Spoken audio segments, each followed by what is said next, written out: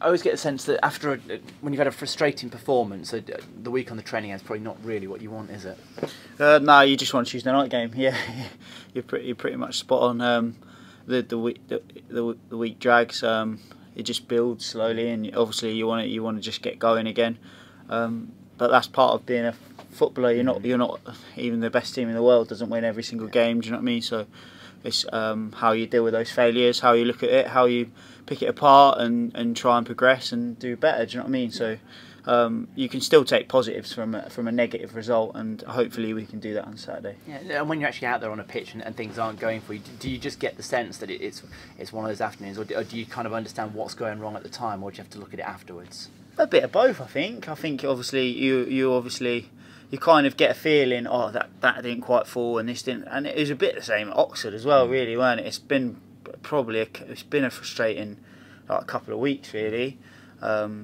So yeah, it's just frustrating, and then obviously you analyse it, and people do it in different ways. Like I kind of could go through the game and know where I lost the ball, where I did okay, where I did poorly, where I should have done. Do you know what I mean? Whereas some people you like to go back through the video. I do go back through the video as well, but you can go back through a video and we get clips and stuff. So, but I think in a whole you just want to play again. Yeah. To be honest, but yeah. That's understandable, and people are pointing obviously at the lack of goals, and I'm sure that's something that's been worked pretty hard on the training ground this week. Yeah, we work on it hard anyway, but yeah, more so because we just want to have confidence in front of goal and carry on doing the same things, because we are still we've created quite a lot of free kicks and corners, and we are creating chances as well.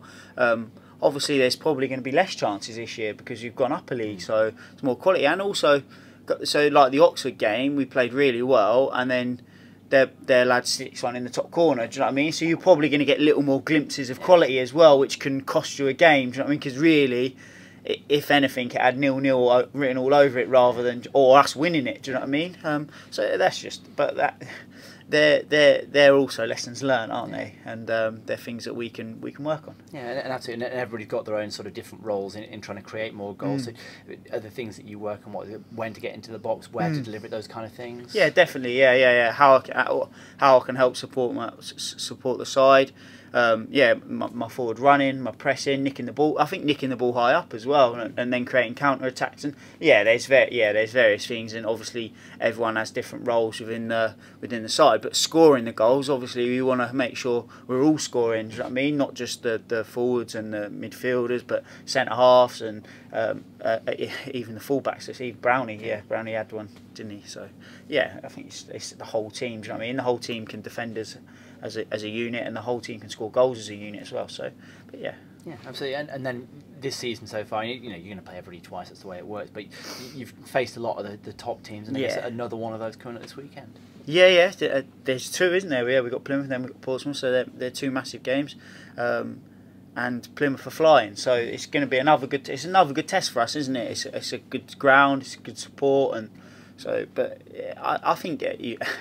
Every game's going to be tough. I don't think you can look at it and go, oh, these are going to be tougher than these. And you look at the Accrington game, that was like, and we're at home there, and we stick. Do you know what I mean? So every game's going to be taken exactly the same. We've got to make sure we prepare properly, and we've been doing that, and we've still got today and tomorrow to carry on. So I just look forward to getting back playing and doing the right things, and hopefully we can get a result. And just finally, I guess the building block of any successful side is being strong at the back and then working from there. So you've definitely got that. You had it last year, you got it again this year, and perhaps it's a little bit easier to add the other stuff onto the decent foundation. Yeah, I think so. I think we try and make sure we've got a good defensive unit. I think we had like 25 clean sheets last year, didn't we? Something like that.